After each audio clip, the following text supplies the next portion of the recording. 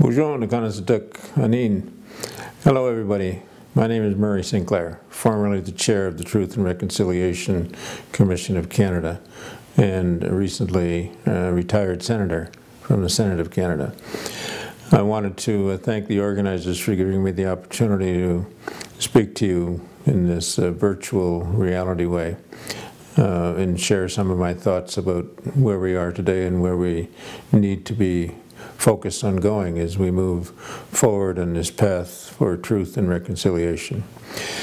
Some of you may remember that when the Truth and Reconciliation Commission ended, in my final speech to those who were in attendance and those who were watching online, I said that getting to the truth was hard, but getting to reconciliation will be harder.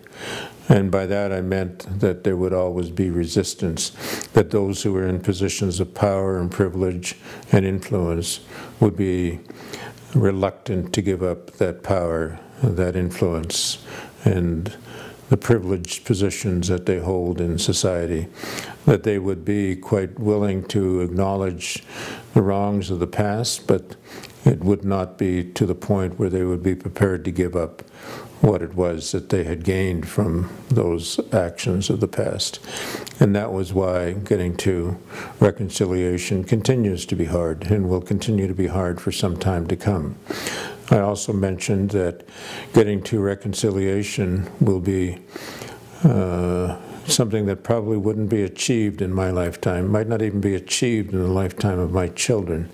But I hope that so long as we are committed, we will be able to see reconciliation achieved within 3 or 4 or 5 generations, certainly in a shorter time frame than it took for this history of oppression, denial, cultural genocide to have taken over the many generations that it existed.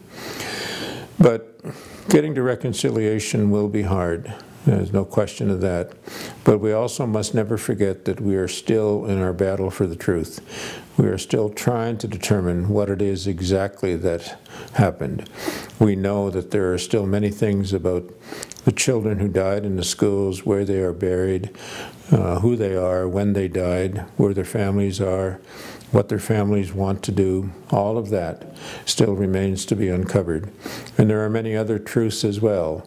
The direct connection between residential schools, day schools, 60s scoop, the child welfare system, the criminal justice system, and the connection to the issue of missing and murdered Indigenous women and girls is still an area that requires ongoing work and understanding so that we can have an entire picture that we will leave for this country as we continue on this journey. In order for us to do that, we have to persevere. We have to continue our focused way of looking at this history, looking at what it is that the issues are, and doing what we can to uncover them. We must teach our children not only how to be good, strong Anishinaabe children, and to be true to their traditions, true to their teachings, true to themselves, and true to the teachings that were intended for them to live by when they were placed upon this earth.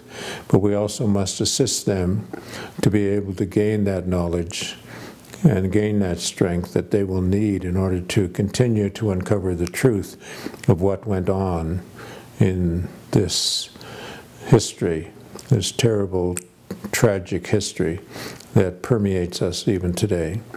We must work with survivors, survivors of the residential schools, survivors of the 60s scoop, survivors of the justice system, survivors of the day schools, all of those who have gone through this experience.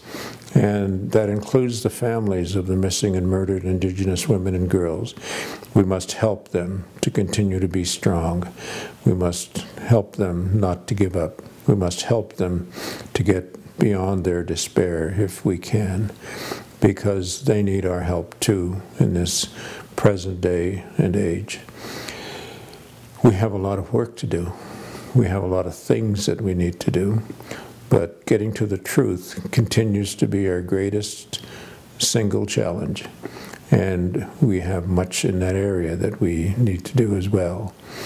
When it comes to, for example, the issue of where the children are buried, who died in the schools and what happened to them in the schools and who they are, all of those continue to exist in church records around the world. We know that some of the Catholic records have been moved to Rome. We know that many of them were moved from the various provinces where the schools were held into Montreal. We know that there are archives that still have not been properly investigated.